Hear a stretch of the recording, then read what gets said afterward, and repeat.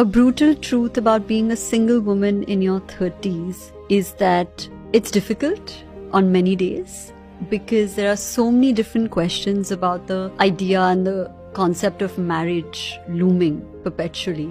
And it's really interesting that I find that not a lot of men in their 30s who are single get asked as many questions as women.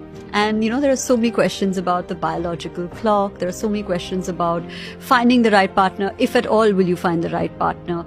I think it can be pretty daunting.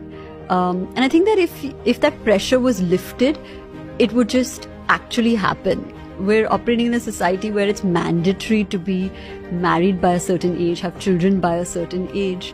And I think that's what makes it difficult.